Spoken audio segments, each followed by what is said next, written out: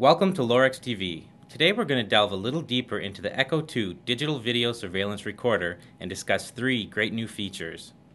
For the ECO2, we decided to spruce things up a little bit by designing a brand new graphic user interface, also known as a GUI. The new GUI features the LOREX Vantage colors and clearly marked large buttons so it's very easy to navigate. Find your files in a flash. Change views. Use the convenient on-screen playback controls. Configure recording times and dates. You can do all this and much more. The new GUI makes it fast and easy to navigate your ECO2 digital video surveillance recorder. To make things easy for you when connecting your ECO2 DVR to your HD TV or PC monitor with HDMI inputs, we've included an HDMI cable with our 8 and 16 channel models. Connecting is simple. Make sure your DVR is turned off. Plug one end of the HDMI cable into the back of the DVR and connect the other end to an open HDMI slot on your television.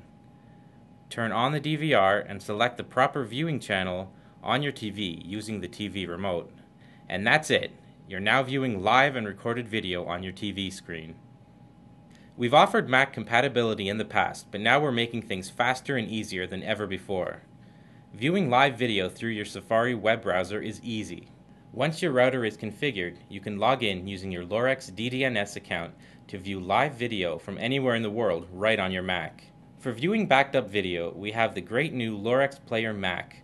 Once installed, you're able to view your backed up ECO2 video files. Simply select a video file from where you've stored it on your Mac's hard drive and then double-click the file to play.